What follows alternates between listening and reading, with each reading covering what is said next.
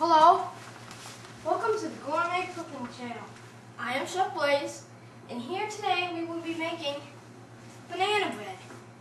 Okay, so the first thing we do, our oven is preheated at 375 degrees Fahrenheit, so what we're going to do is we're going to actually cut open there's a tear here, so we're going to open it like this. Maybe not. Well, we'll just cut it open.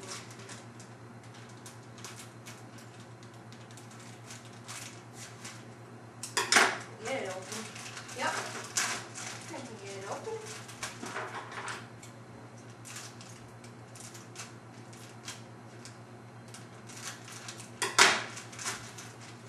Alright. Smells pretty good, so we'll just pour the mix inside.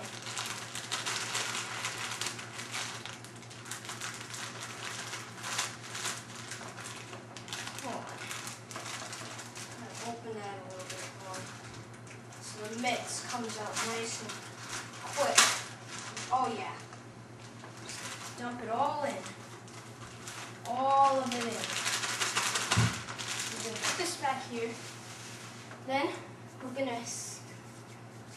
put in water, oil, and eggs. So hold on a minute, we'll be right back. Okay, we're back, and we have had a slight change just because we're gonna actually supposed to add our ingredients first. So we're gonna add 2 eggs. We got 2 nice fresh brown eggs. Gonna crack it open. Put it up. Let it go in there. Just put an egg aside.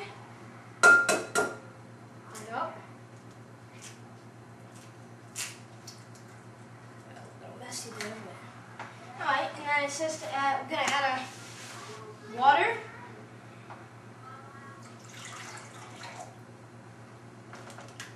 And our veggie oil. Okay, so we had 1 cup of water and 1/4 cup of veggie oil and 2 eggs. And what we're going to do now is that we're going to put the mix in the bowl, nice and even. Now I was thinking of speeding it up a little.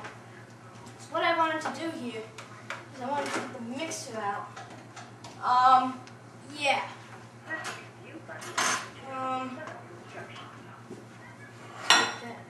So you know what? I'm going to move this a little bit, but just enough so nothing goes everywhere. We're only going to turn it on a certain speed because we do not want to ruin the mix. So see? Just to get it started.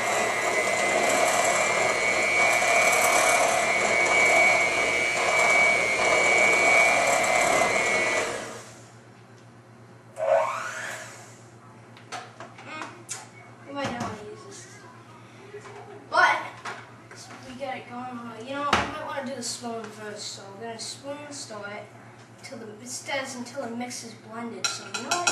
It's normal mixed blending. So as you can see, we'll be right back after these messages. That's what you're doing. All right, we're back here.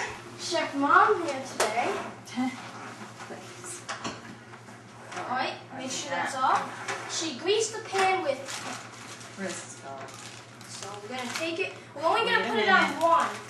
Put it in first. Put it in your bowl first. And hold your bowl. And get the edges too. Like that. I got it. Got it? You don't want to overbeat it because it gets too stiff. So don't overbeat it or it will get too stiff. Just going to mix it up.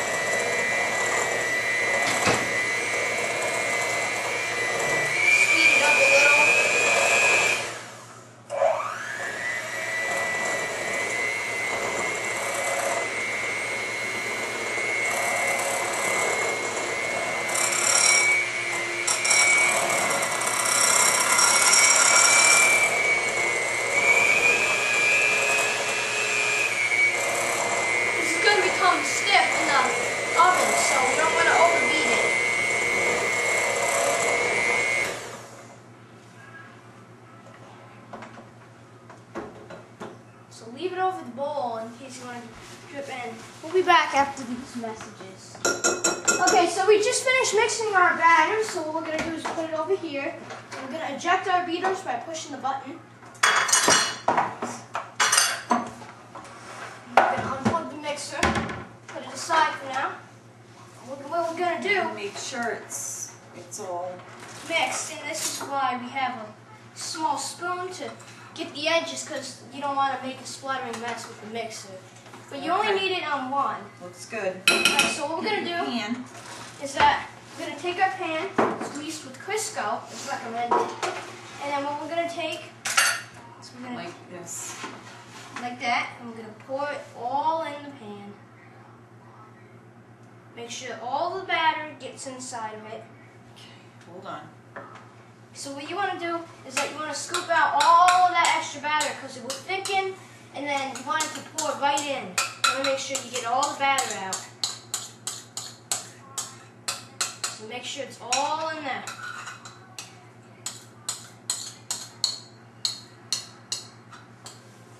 Okay, so our oven's been preheated.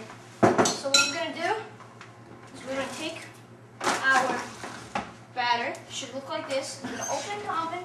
Bottom rack. And we're going to slide it on the very, very bottom rack. About at the 5th slot, I'm going to shut it. And how long does it say to cook? Oh, it will cook for an hour. Really? 60 minutes, yeah. Okay, 60 minutes then. Just let that set itself. Yep, and now it is ready. We'll be back after these messages. Okay, we have stopped our timer on the oven at 10 minutes because I believe that our banana bread is done. So what we're going to do is that before we get them out, turn off the oven.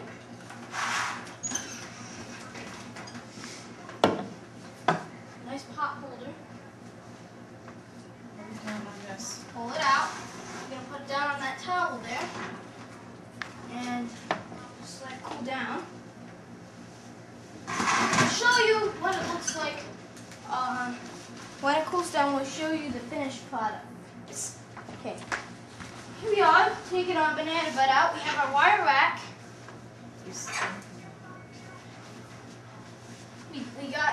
We just cut through the edges and the sides, just like that. Make sure it comes out. Make sure you cut around, even though there's grease. There's no grease. That's But it. see how it's on the wire rack, and here is your finished product. It should look just like this. Hope you enjoy. Thanks for watching. Where's the